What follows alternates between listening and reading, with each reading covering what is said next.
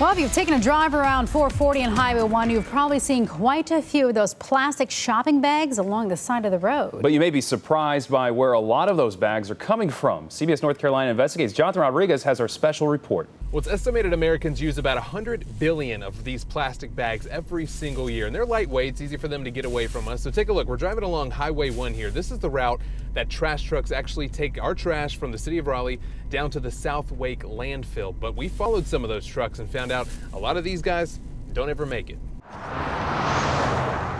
There's a problem here. It's not the traffic, but what's around it. Plastic bags that litter the highways. They belong here, not here. And it turns out a lot of them are coming from these trash trucks. How many? My photographer and I decided to find out. We took the news Jeep for an experiment. With cameras rolling, we followed these trucks to see if we'd see them dropping any plastic bags. And boy, did we.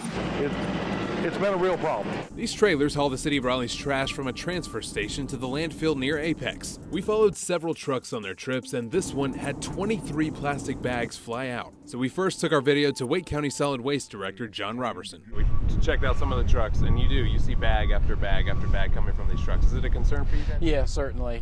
It's something we've been aware of for probably 6 months to a year.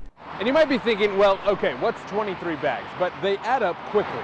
The company usually runs 10 trucks who make at least 3 trips a day, 6 days a week. Based on the trucks we followed, they lost on average about 15 bags each trip. At that rate, these trucks can drop more than 2,500 bags in a week and more than 135,000 in a year. We contract with a company called Stafford Transport of NC. They are owned by a parent company called CEI. All right, don't forget the untold. Tommy Smith likes to talk trash. Trash business, that is. He works for Custom Ecology Incorporated and says the problem started when they switched to automated tarps that left gaps in the front and the back of the trailers. What I'm experiencing is as the wind hits the trailer, goes over, it creates a vortex, it makes that thing flat. It would literally suck a light bag or a light piece of paper out.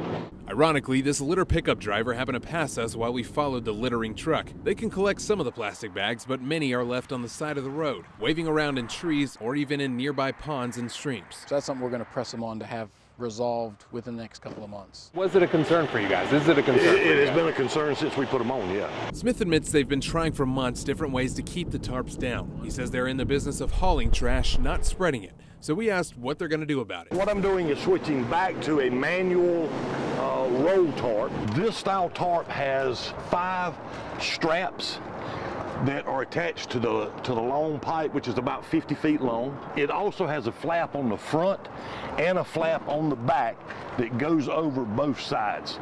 They are also strapped so that no air gets under it, it doesn't flap, it's tight. So far, they've already converted 8 trucks back to manual tarps. When can we expect to see all your trucks covered? Hopefully within the next 30 days. A fix that Smith says should finally bag the problem. It's a costly venture, but I think it's best for the company as well as the county and the citizens of the county.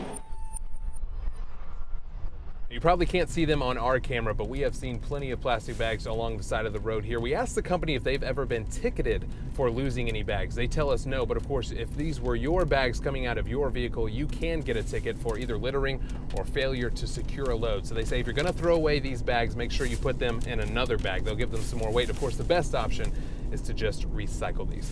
In Raleigh tonight, Jonathan Rodriguez, CBS North Carolina Investigates. Recycling, that's some good advice. All right, Jonathan, thank you. If you have an issue you want the CBS North Carolina Investigates team to check out, you can email them at investigates@wncn.com.